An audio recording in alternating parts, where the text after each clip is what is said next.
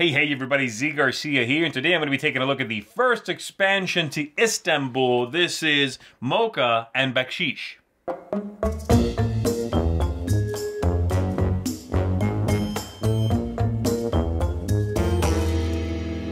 I am a fan of Istanbul. I think it's an excellent game, and I have in fact already reviewed the second expansion to this game, Letters and Seals, some time ago. I happened to play them out of order, and I very much enjoyed that expansion. I thought it mixed up the game in a really neat way. So I've now been able to go back and play the original expansion, and that's what I'm going to be talking about today. It introduces coffee as a new resource, and it's going to give you 4 new tiles out there that you can go to and take actions. I'm not going to be showing you how to play the original game. You can check out our video for that. But if you know the game, you're curious about this first expansion, you are in the right place. Let's go ahead and take a look at it. So here's what the game looks like set up for 3 players with the Mocha and Baksheesh expansion mixed in. You'll now have a 5x4 grid instead of a 4x4. So there are 4 new tiles in here that I'll go over in 1 second. And the objective is now to get to 6 of the rubies, no matter how many players are playing. So the tiles start with 17, and they're numbered 17, 18, 19, 20. Let's go ahead and go over those so you understand what's going on and what's new in the game. So this tile, the roasting plant, is going to have 3 powers that you can do, and you can even do all 3. They're going to get you the coffee over here, and you could do them all, meaning you could earn up to 6 at the same time. The top power, pay 2 lira and take 2. The middle power there, pay any 1 good and take 2. And the bottom one is discard a card, either one of the new cards from the guild hall here, or one of the original bonus cards, and then take 2. 17 is that one. 18 is right over here, and that's the guild hall. The guild hall, when you go there, you are going to do a few different things. You'll take 1 of the new tokens, you'll draw 2 cards, and then you are going to, from your hand of these cards, discard 1. Does not need to be one of these 2 if you've got cards from before. Now these are going to be a brand new thing you can do at the beginning of your turn. Normally at the beginning of a turn in Istanbul, you move your stack of tokens and then either drop 1 off where you end up, or you pick 1 up, you take an action, so on. Now, instead of doing all of that, you may simply play 1 of these cards, do everything it says, discard the card. You don't move, you don't have any encounters with these characters, any of that. And these have, like I said, very strong power. So for example, this one here says, move your merchant and any number of your assistants to the fountain, then take another turn. Normally that's a wasted turn. If you do it through this card, it's a normal turn. This one says, pay 15 lira and take the next ruby from the gemstone dealer, which is up here, from the gemstone dealer. Then you take 1 coffee per ruby that you have. So if I had 20, I would pay 15, I get a gem, and then I get 5 coffee with the 5 remaining lira I have. So again, extremely powerful, but that is the entire turn that you are taking. Next up after 18 is 19 right here. When you go to the tavern, you do 1 of 3 different powers. The top one says, pay 2 of the coffee, put out the barrier somewhere on the board between 2 tiles. So let's say I would put it, let's say here, between these 2. Take the power of 1 of the 2 tiles right here. So I could do that, or I could do that and max out my green resources. And then you are going to take this tile and keep it, and the other players may not cross the barrier. You have this, the other players may not. And lastly, we have, we have to explain the other powers here. So that's the first one. Second power, you are going to pay a number of coffee as required by 1 of these 2 stacks of tiles, with the values, the amounts needed going up, just like every other stack of special tiles here. And then you're going to get a special power. Obviously, you can only have 1 of each of these. This one over here says when you have an encounter with these characters out on the board, you don't pay the normal 2 lira.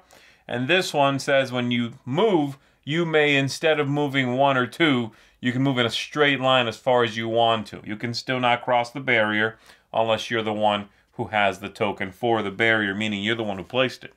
Lastly, you're going to pay, if you want to, 4 coffee, the resources listed, in this case 3 yellow, and then you're going to take a gem from any one of these 3 places. Once that's done, you flip this over, and then the resources are 1 of each, not including yellow. So, and then once it's done again, it'll flip over and so on. So that one is going to get you a gem just by mainly trading in that coffee. The final location is over here, the coffee house, which behaves very much like the gemstone dealer and the Sultan's Palace. You just pay an amount of coffee as listed, in this case 6, take the next gem. The next player to go there would have to pay 7, 8, 9, and so on. And like I said, the objective is still to get to 6 of these gems, but now it's 6 no matter how many people are playing. That number used to adjust depending on the player count. There's also now a new stack of cards here that you're going to shuffle into the cards, and they'll have new abilities, of course, all having to do with coffee. So you'll see new things here, you know, like get 2 coffees straight up, things like that. Some more manipulation of what's happening. Again, you shuffle them in. And then you've got 1 new character here that you can encounter. This little coffee trader here, when you go to them, you're going to get 1, and then you either pay the 2 lira normally, or you give up a resource, and you keep this. So there you go. Those are all the new pieces that you are playing with. Everything else in the game would stay the same. You are still trying to collect money, collect resources, find ways to manipulate the board in order to earn those gems, those resources. But of course, you've now got the coffee in play and some extremely powerful things like these cards in this tile that you can do in order to earn gems more effectively. So there you go. That's all there is to this expansion. Let's go back up top. Let me tell you what I think of it.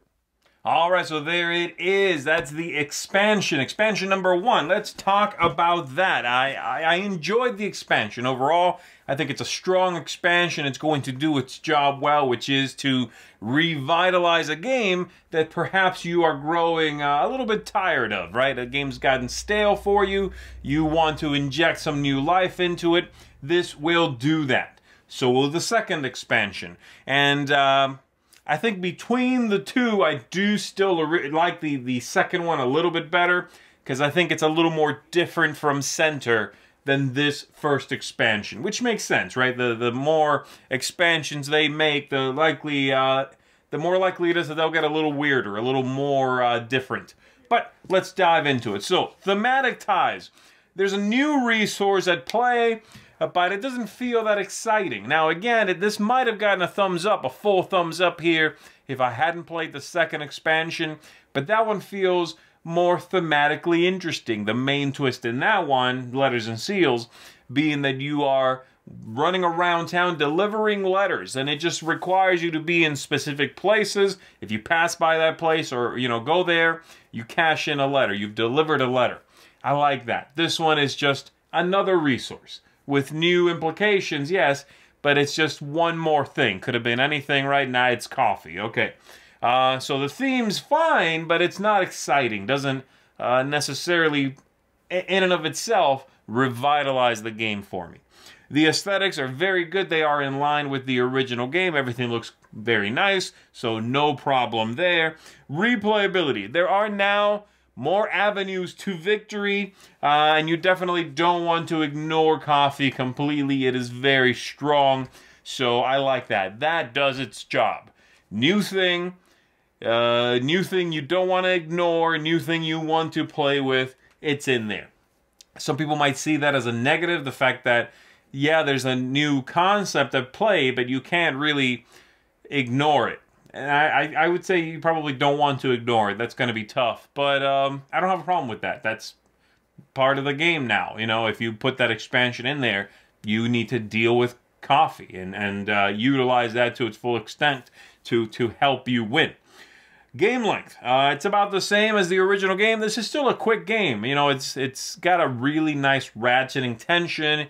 Getting to 6 gems feels visceral. You know, I enjoy the game length here, and this does not mess with that, you know. And it even gives you a couple of moments where you're doing these big swingy moments, you know, where you're going, oh, look at all this coffee I just collected. I'm going to pay all this money and do all this stuff. I like that. Ease of play.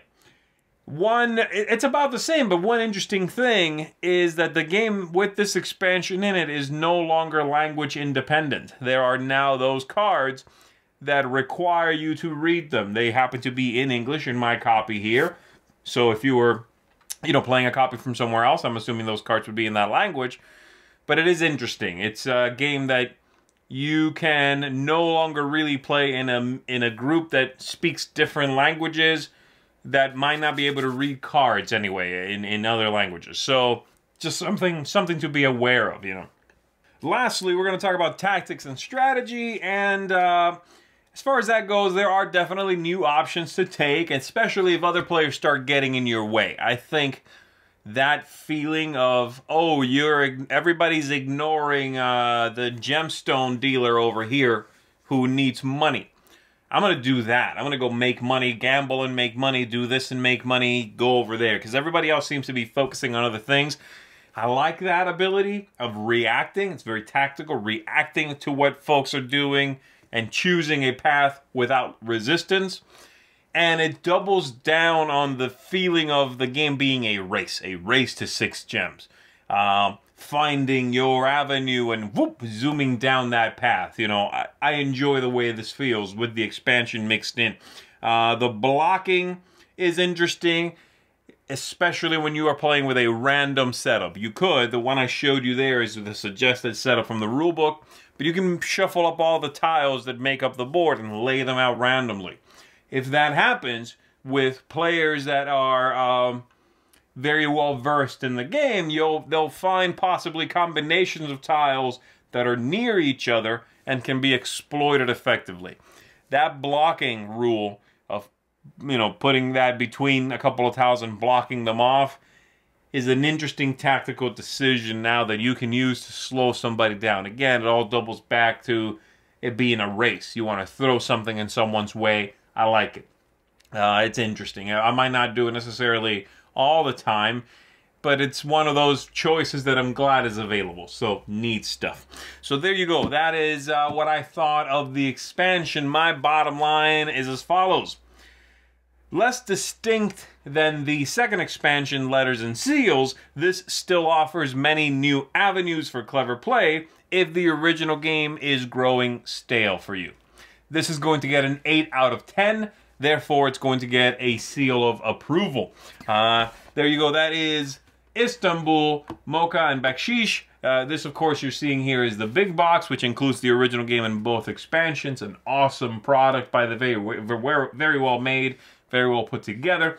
But if you are buying them individually, you already had the base game, then I certainly recommend the expansion. And the other one as well. Go check that review out so you know everything that's out there for this. That's it for me, everybody. Again, seal of approval for the first expansion. I'm Garcia. I'll see you on the next one. Thanks so much for watching another Dice Tower video. If you enjoy our videos, subscribe to the channel for more fun, comprehensive board game coverage.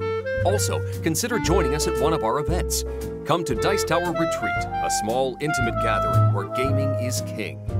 Join us for Dice Tower Cruise, the largest board game cruise. Attend Dice Tower West in Las Vegas, for gaming fun on the West Coast, or Dice Tower East in Orlando, in sunny Florida. Dice Tower Conventions, the friendliest gaming conventions on Earth. I'm Eric Summerer, and you've been watching The Dice Tower.